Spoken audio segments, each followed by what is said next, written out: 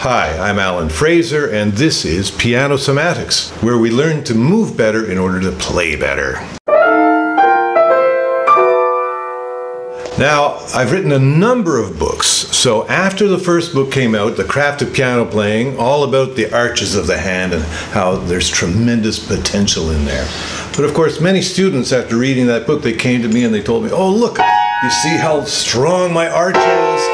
And they're actually rigidifying the arch. They're doing this exercise where I told them to press down on the keystone of the arch, which will make it stronger if the arch is well organized.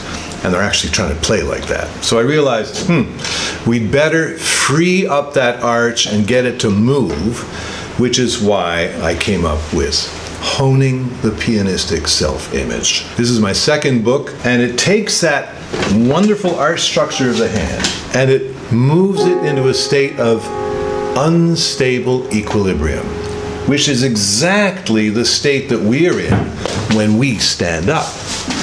We're the only animals that stand on two legs. We balance in unstable equilibrium. We could fall at any moment. But that's why our brains are so much larger than the other animals proportionally to our body weight. It's not because we're so effing smart. It's because we need all that extra gray matter to master the complex process of maintaining balance when we're only on two legs instead of four. That's the same for the pianist.